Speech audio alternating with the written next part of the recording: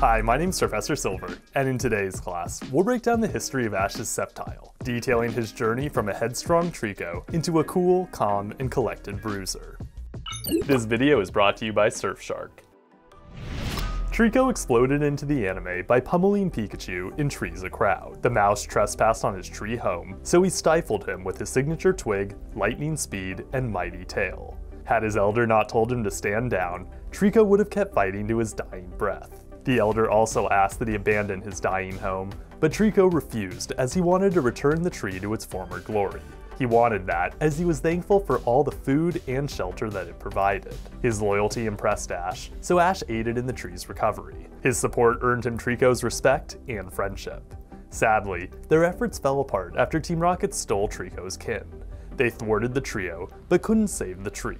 Luckily, it eased Treecko's grief by affirming that its spirit would live on in its seedling. Since the tree's death severed his forest ties, Treecko opted to join Ash in his adventures. Like Bulbasaur, he only did so after Ash proved his worth and beat him in battle using Pikachu's electrical might.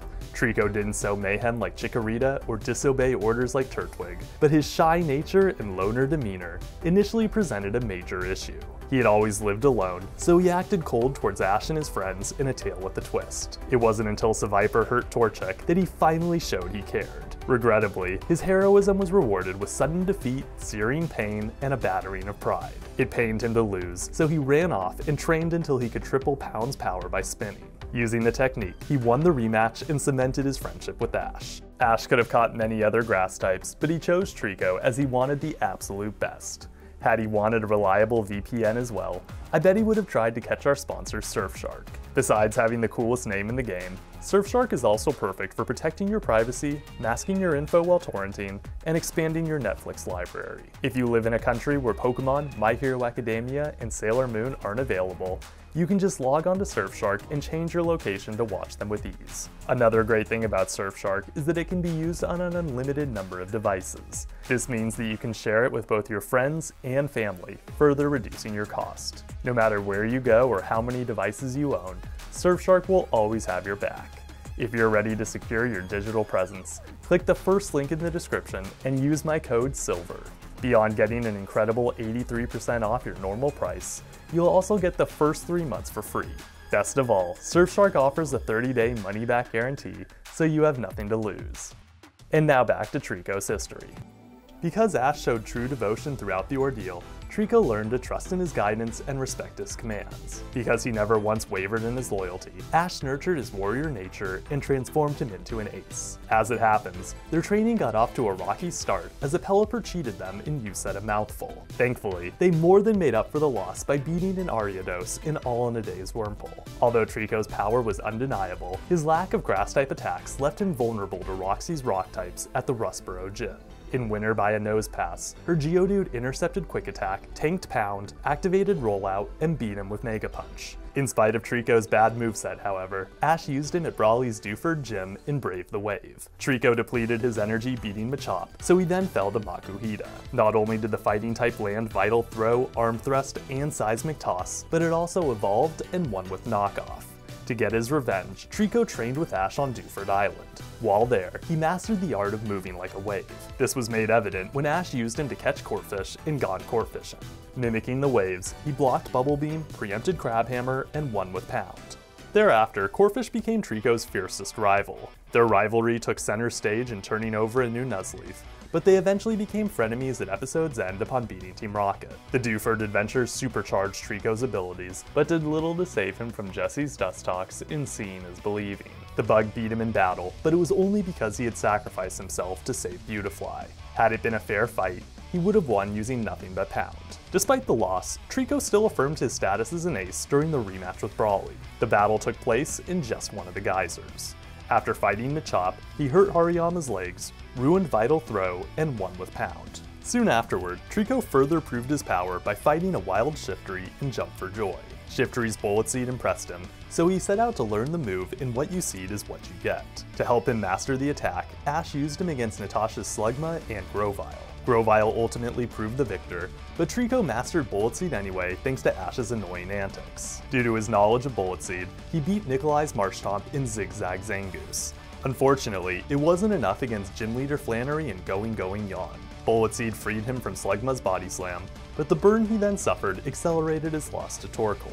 Besides learning Bullet Seed and fighting at gyms, Treecko also showcased his strength by providing ample utility support. As examples, he helped Pikachu learn Iron Tail and all things Bright and Beautifly, downed the trio and let Bagons be Bagons, and saved Ash from a giant Gulpin and Gulpin it down. Because of his training, Treecko went hit for hit with Guy's Loudred in Exploud and Clear. At the start of the battle, he used Quick Attack, Tanked Stomp, landed Bullet Seed, and survived a bevy of blows.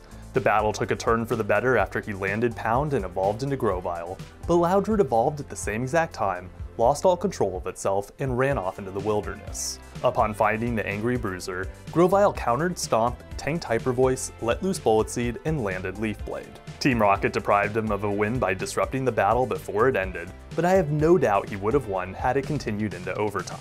Following his evolved debut, Grovyle reintroduced himself to his teammates in Go-Go Ludicolo. While his new form excited most of them, Corphish was nothing but jealous. It took almost the entirety of the episode for the water type to grapple with its inferiority complex, and again offer Grovyle its friendship. Following the reconciliation, Grovyle proved himself as one of Ash's best fighters by having many battles. In Double Dilemma, he trained for Ash's battle with Norman by fighting Golduck and a plethora of other Pokemon. During the gym battle itself at Balance of Power, Grovyle starred opposite Slaking. Slaking blocked Bullet Seed, caught Leaf Blade, and threw him for a loop, but he soldiered onward with Bullet Seed. Although Slaking then landed Earthquake and a bevy of blows, it also caused its downfall by triggering Overgrow. Like Blaze with Infernape, the ability supercharged Grovyle's natural strength. Using the strength the powers afforded him, he dodged Earthquake, landed Pound, and won with Leaf Blade. The earning of the Balance Badge led Ash to use Grovyle against Winona's Altaria in a sky-high gym battle. Altaria landed Peck and Dragon Breath, but Grovyle seized victory anyways thanks to the arena's pillars, Bullet Seed, and Leaf Blade. Unfortunately, Winona's Swellow got its revenge with Aerial Ace. In the episode Training Rex during Grovyle's next battle, he and Pikachu fought Rocky's Quagsire and Walrein. He initially offered little to the match as Pikachu cancelled out Leaf Blade and Walrein rocked him with Ice Ball. Once Ash realized how to counter Ice Ball, however, he beat Quagsire while Pikachu beat Walrein. Grovyle's growing power filled Ash with pride, so Ash used him against Drake of the Elite Four in Vanity Affair. Though he was totally outmatched throughout the battle, he still tried his best. Altaria dodged Bullet Seed, landed Takedown, used Dragon Breath, evaded Leaf Blade, and won with Solar Beam. Over the course of the episode's Grade 8 Fate and Ain't Enough, Grovyle tried to regain his honor as Ash's ace by battling Juan's Luvdisc. Sadly, his Leafy Cyclone wasn't enough to overcome Sweet Kiss and Water Gun. Despite losing several major battles, Grovyle never stopped conducting himself with quiet pride. As one of Ash's most trusted Pokemon, he provided ample help, just like he did as a Treecko. Notably, he stopped a river from flooding Riado Town, smacked a Wishcash that took Ash's badges, and taste-tested May's cooking. He also repaired an airplane, stopped Corphish from bullying Torchic, and helped train a Slackoth. As can be expected, all of his dedication throughout the saga paid off in spades at the Hoenn League. In Shock and Bonds during his first league match, he and Glalie fought Clark's Quilava and Charizard. The fire types impeded their advances and resisted Icy Wind, but faltered after Glalie and Grovyle refocused their efforts on Quilava. Although Grovyle eventually beat Quilava, he also fell to Charizard. Fortunately, Glalie avenged his loss and advanced Ash to the next round.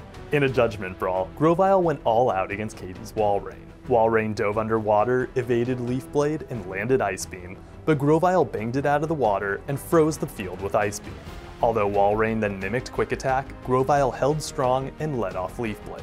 He also dodged Body Slam, used Bullet Seed, skated away from Ice Beam, let off Quick Attack, and won with Leaf Blade. Next on the plate for the Hoenn League was Morrison Steelix in Choose It or Lose It. Grovyle forced the Iron Snake underground, sensed its Locust, powered through Dragon Breath, and triumphed with Leaf Blade. He almost earned a second victory over Morrison by beating the trainer's Gligar, but his speed, hiding technique, Bullet Seed, and agile movements were no match for the trainer's Guillotine. Grovyle's final appearance at the Hoenn League took place during the top 8 matchup and at the end of the fray. He weakened Tyson's Metagross by aiming Bullet Seed towards the crack on its head, but failed to survive Meteor Mash. His attacks weren't for naught, however, as they weakened Metagross just enough for Pikachu to beat it with Thunder. Regrettably, Ash lost anyways, as Pikachu then fell to the Meowth and Boots. Following the league's end, Grovyle returned with Ash to Oak's lab in the right place at the right time.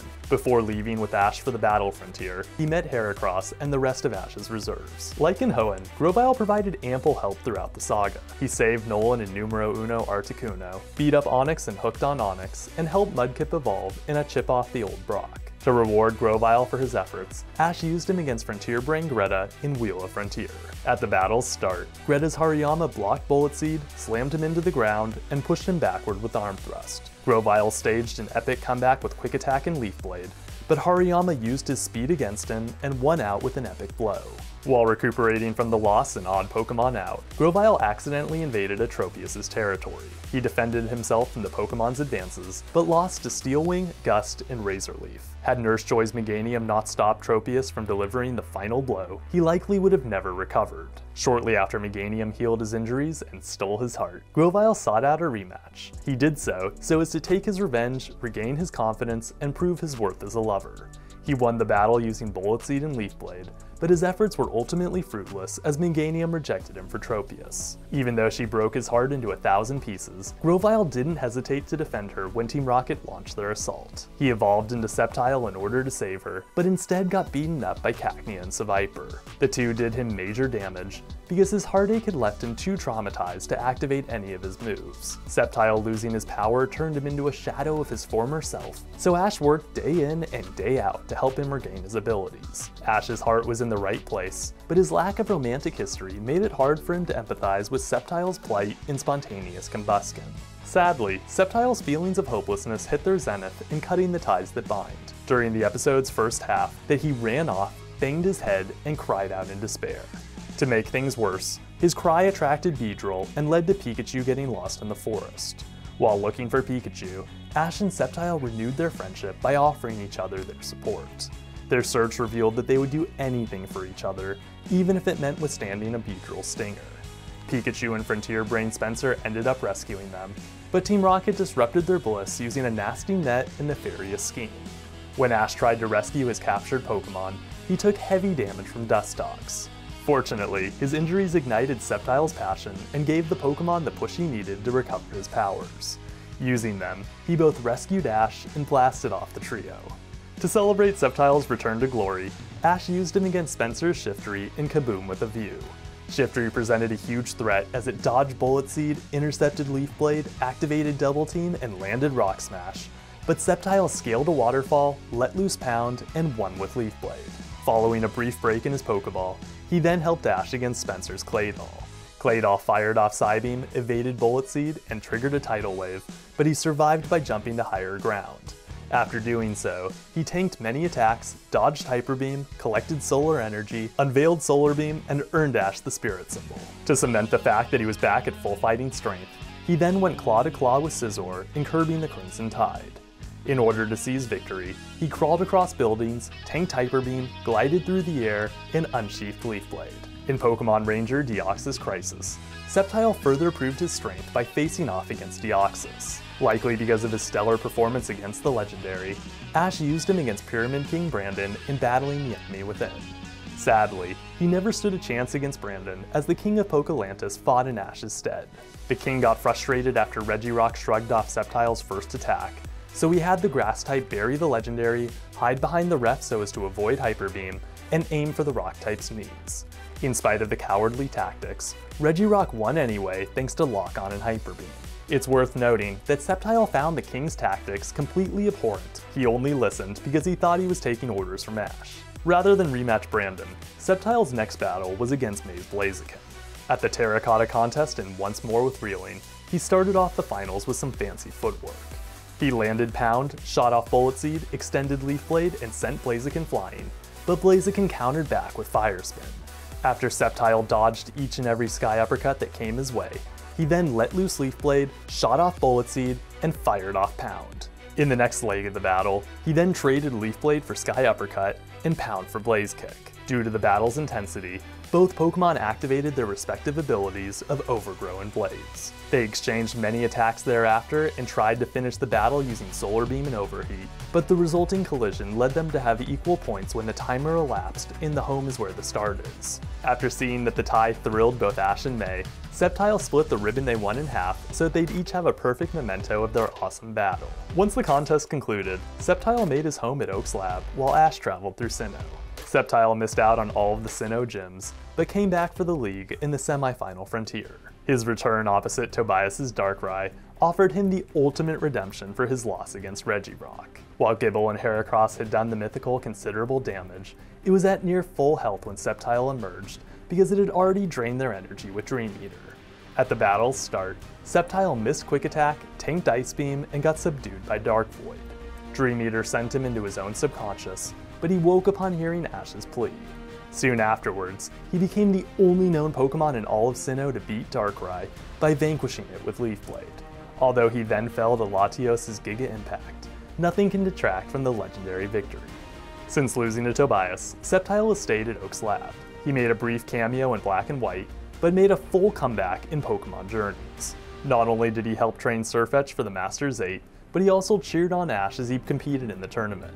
It's unknown if Sceptile will do anything else of narrative note, so for now, let's get to his battle record. Sceptile beat 21 Pokemon and lost to 17. His most impressive wins were against Norman's Slaking, Katie's Walrein, Spencer's Shiftry, Spencer's Claydol, and Tobias's Darkrai. The strongest opponents that defeated him were Drake's Altaria, Tyson's Metagross, Greta's Hariyama, Brandon's Regirock, and Tobias's Latios. Sceptile's one and only tie was with May's Blaziken. Move-wise, Sceptile used Pound, Quick Attack, Bullet Seed, Leaf Blade, Solar Beam, Agility, and Leaf Storm. Sceptile is an awesome character, but I can't help but feel the writers did him a major disservice by not giving him a more extended arc like that of which we saw with Charizard, Infernape, and Greninja. Not only should he have been fully evolved before the Hoenn League, but I also think that he should have replaced Pikachu as Ash's last man standing at the league. Since most of his appearances were focused around battling and utility support, I have to admit that he doesn't feel quite as important as an ace.